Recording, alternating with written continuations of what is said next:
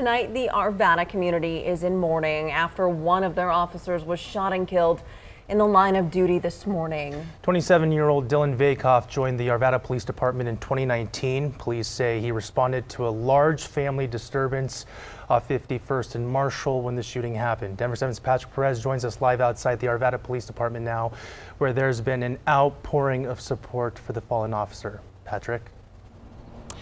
And Brian, I want to show you the magnitude of the support that we have seen here throughout the day. You can see the dozens and dozens of flowers that have been left here on top of this Arvada police car. Sadly, this feeling of grief really is a feeling that is all too familiar in this community, with them having lost another officer just last year.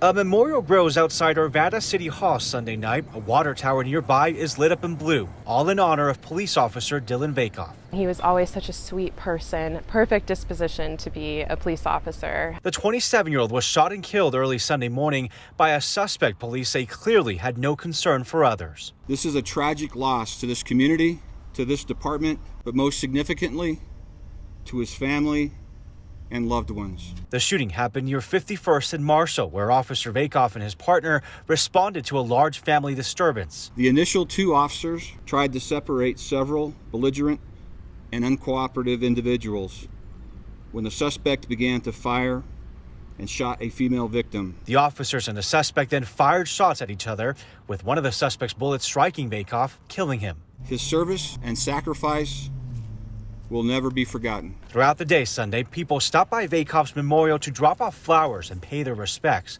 Among the crowd, a childhood friend of Vakoff who was still touched by his kindness and friendship all these years later. To have the news that it was Dillon, so young, the same age as me, 27, it hit very hard. It caused deep sadness within us, and we just can't believe it, honestly. Flipping through the pages of her yearbook, Shauna Jantz gave us a glimpse at the young man that touched so many hearts then and now. Elementary school, middle school, high school, a lot of fond memories with him. You're such an example to this community, and I believe that you have set a precedent for the life that many of us hope to live. For the Arvada community, Vakoff's death serves as a somber reminder of the sacrifice our officers in blue make each day, one that should never be taken for granted. I'm so thankful for what he chose to do with his life, and the sacrifice that, ultimately took his life is not taken lightly by